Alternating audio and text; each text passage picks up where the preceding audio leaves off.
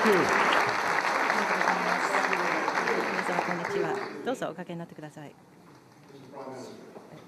総理大臣、岸田夫人、エバンと私は、ハリス副大統領と、セカンドジェントルマンと一緒に、国務省へお迎えしたいと思います。こんなに立派な同僚、友人と交換とご一緒できることを非常に嬉しく思っております。議員のメンバーも出席してまして、彼らはこの演説、総理の演説をご覧になったばかりです。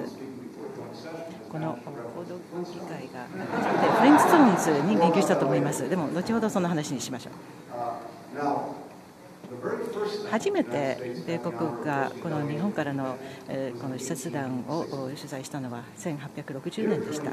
その旅は3ヶ月かかりました。で到着しましたら、まずホワイトハウス、それから国務省に訪れ、そこでは賑やかな晩餐会がありました。そこでシャンペーンとか音楽とか踊りがありました。べきですね。日本の代表団は米国上院の審議を監視し、それから米国の海軍天文台で望遠鏡を使って初めて月面を見ることができました。その時から何世代かのいったアメリカ人と日本人がこの両国の関係によって視野を広げてきたわけです。東京の知事がこの桜を100年前にこの木を寄贈しましたけれども、これは春の印となっていまして、我々の両国の友情関係がどんなに我々の国民、それから世界にインパクトを与えたかの思い出しました。過去3年間我々はいろんな人がこの桜を見るために全国からワシントン DC に来て、このワシントン DC の象徴になっていまして、日本の友情関係になっています。この3年間我々はこの関係に大いにエネルギーを投資してきまして、もっと強化しました。でこの安保の協力を強化し、リニューアブルエネルギーの協力も拡大しました。そして AI とか量子コンピューティング、その他21世紀の革新の主力となる技術のコラボレーションを進めています。インドとオーストラリアとともにクアッドを復興し、韓国との三極協力を高めました。本日フィリピンと一緒に同じようなステップを取ることになります。G7 もリードして今の課題、例えばロシアの侵略戦争のウクライナの防衛を援助したり、インフラを世界中での援助しています。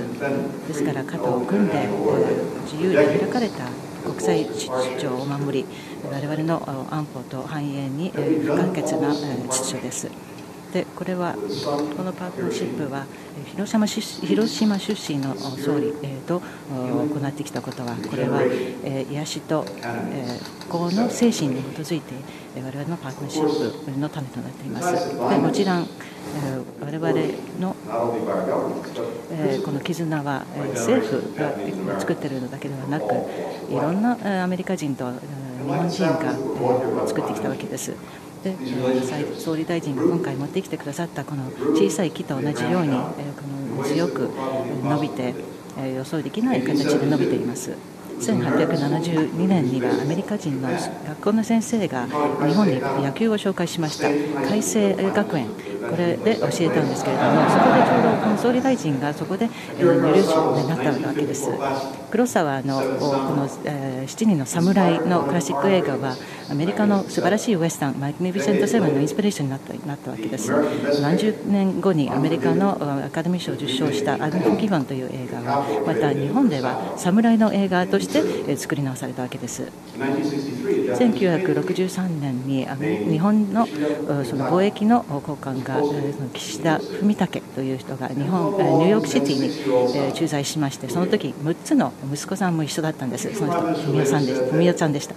その将来総理となった人はその時はなかなかその言語で苦労して非常に苦労したので、耳を傾けることが非常に大事だということを学んだと。I think anyone who heard the Prime Minister speak last night at the White House and today before our Congress know how he's mastered the ability to speak to people, but also, based on what he says so clearly, to have listened to them.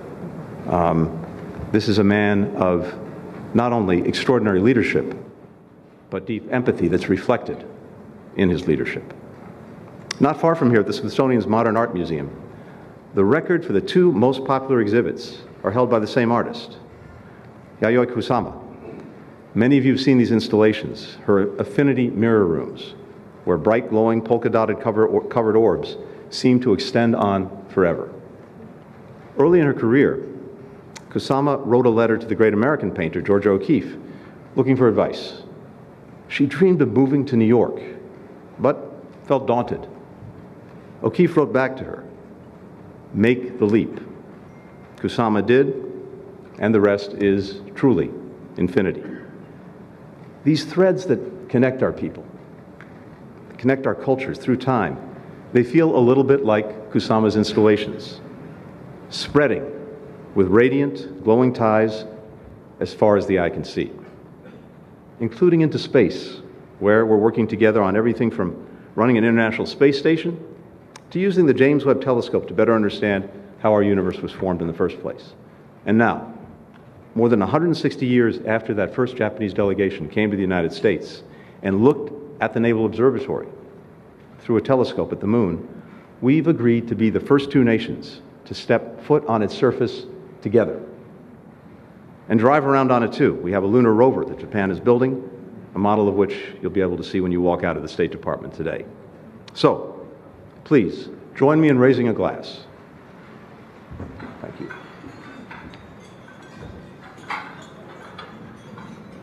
Thank you very much. To all the places we can imagine our extraordinary friendship will take us, and even more, to all the places we cannot even imagine in this moment going, but where we know our determination, our innovation, and especially our friendship and cooperation will one day allow us to walk together.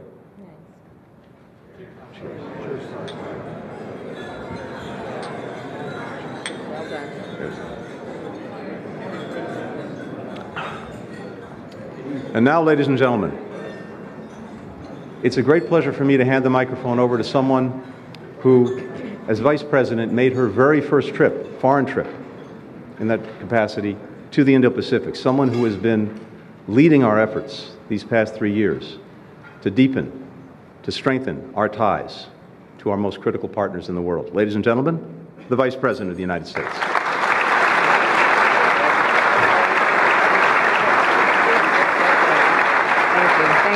Thank you. Good afternoon. Good afternoon. Good afternoon. Good afternoon. Thank you. Thank you. Thank you. Thank you.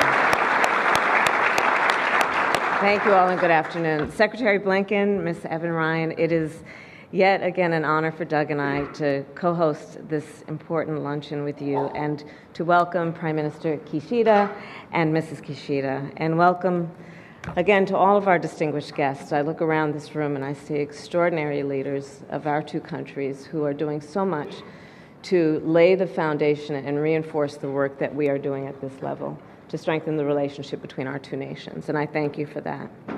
Mr. Prime Minister, it is wonderful to welcome you back to Washington, D.C. As President of the United States Senate, I also had the great honor of co-chairing your presentation to the joint session of Congress, and you made quite clear that Japan will continue to be strong as a partner and a dear close friend of the United States. And Secretary Blinken mentioned that the Prime Minister made reference in his presentation to the joint session of the Flintstones. Many of us will remember the cartoon. I thought it was particularly poignant when he said, but he's not sure how to translate Yabba Dabba Doo. Mr. Prime Minister, we are so grateful for your commitment to our alliance. And I will say, as a proud daughter of California, I grew up surrounded by Japanese-American culture and history, starting, of course, with learning about the Japanese emissaries who arrived in San Francisco in the 19th century, the first place that they visited in America. And over the years, celebrating that history, be it in San Francisco's Japantown, in the Peace Plaza, or in the Presidio, where in 1951, the security treaty was signed. And in my elected career as District Attorney of San Francisco, Attorney General of California, and United States Senator, one of my dearest friends and advisors was Secretary Norm Mineta. And as you may know, Mr. Prime Minister, because of Norm's Japanese ancestry, he was forced into incarceration by the United States during World War II, yet ultimately became one of the greatest statesmen of America.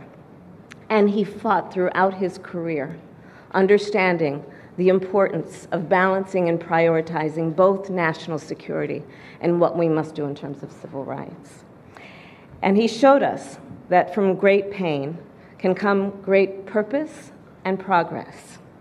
And in honor of your visit, we pay tribute to him with the establishment of the Mineta Ambassadors Program to increase student exchanges. Mr. Prime Minister, I'm incredibly proud of the purpose we share and the progress our two nations have made. And as Vice President, it has been one of my great honors to help further strengthen those ties. You and I, as Secretary Blinken mentioned, first met in September of 2022 when I traveled to Tokyo to represent the United States at the funeral of Prime Minister Abe.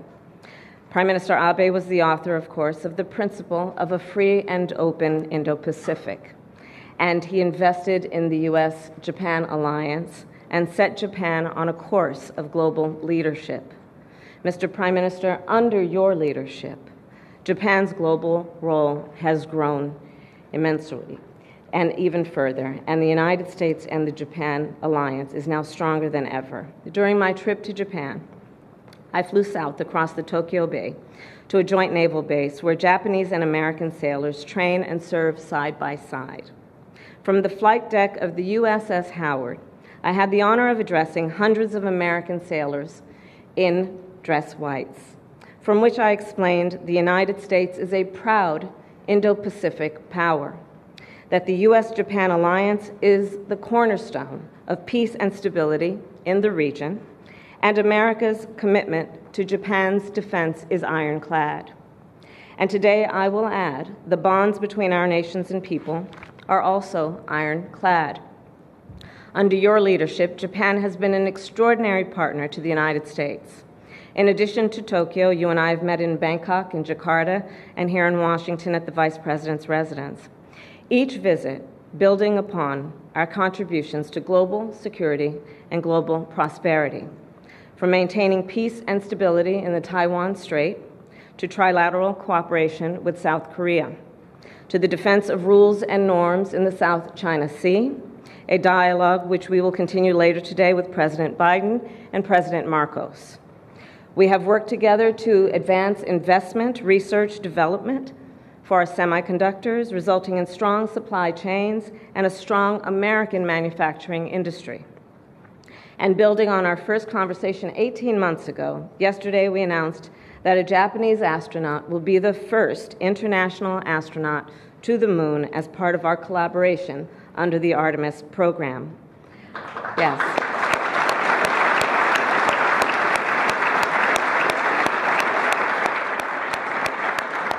Ultimately, I believe the U.S.-Japan alliance is a source of great strength for the United States, militarily, economically, and culturally, and it is a force for good in the world. So I will conclude where I began, my home state of California and Japan. In 1964, as we know, while you were living in New York, as the Secretary just referenced, my beloved San Francisco Giants called up a pitcher from the minor leagues. And in September of that year, that player debuted at Shea Stadium in a Giants game versus the Mets, just a few miles from your school in Queens. At that moment, Mashi Murakami made history as the first Japanese player to play a Major League Baseball game in America. And I'm told he quickly instilled in you a love for baseball. So I will raise a glass.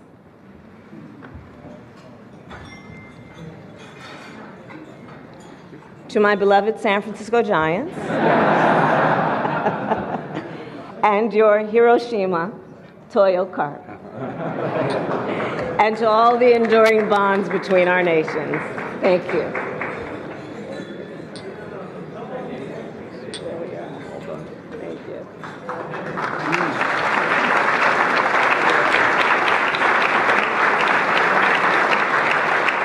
And now I present the Prime Minister.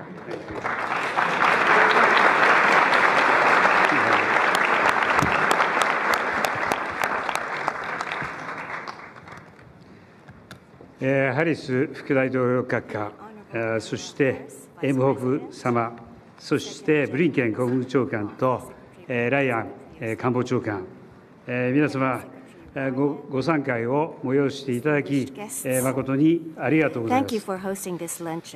私のスタッフが用意した挨拶案は、昨日、バイデン大統領と実り多い議論をいたしましたという言葉で始まります。実り多い議論というのは、よく外交官が使う言葉です。私も外務大臣をやっておりましたので、聞き飽きるほど耳にした言葉でありました。外交官がイントレスティングというときは、かなりの確率で本音としてボーリングと思っているということも知っております。しかし、この一つはっきりと申し上げます。昨日、バイデン大統領と私は本当に実に実り多い議論を行いました。これは文字通りであります。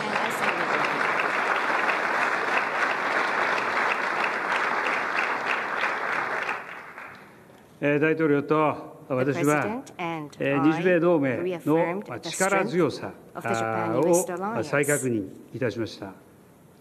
今後とも大統領と手を携えて世界の平和と安定、そして繁栄に積極的に貢献をしてまいります。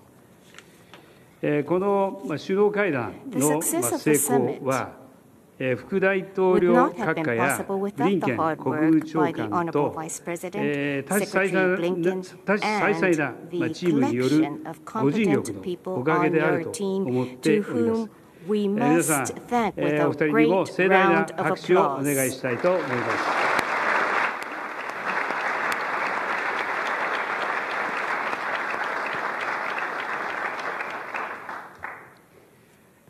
旧約聖書の箴言第27章には Iron sharpens iron, so one person sharpens another という一節があります。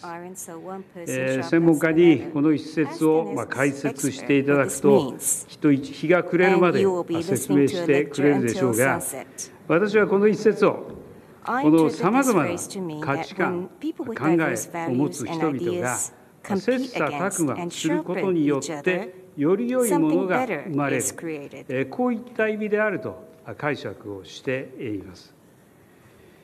それこそが多様性が持つ力である。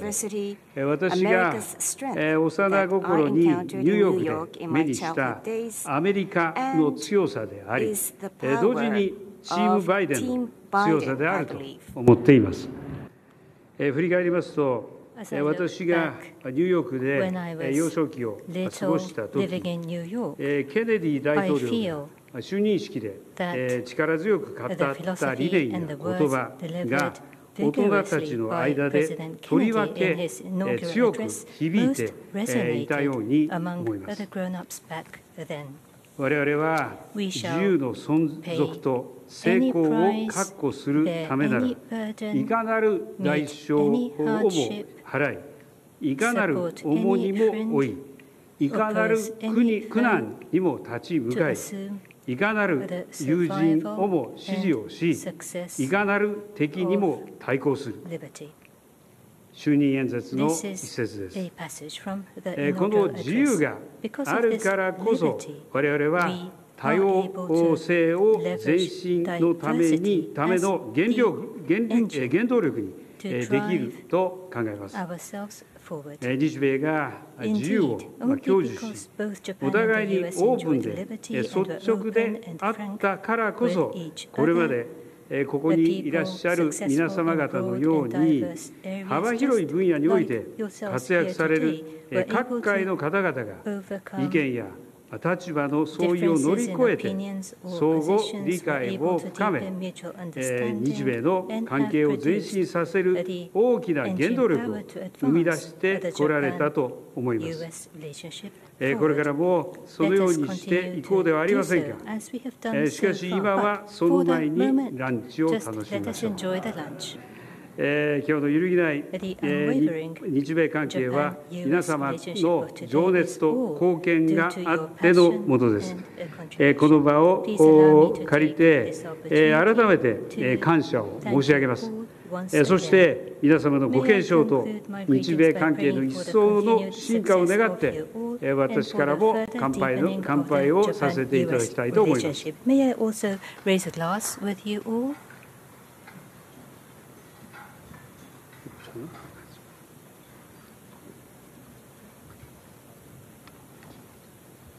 それでは改めて日米関係の輝かしい未来と皆様方お一人お一人がまた素晴らしい活躍をされますことを記念いたします。乾杯。Cheers。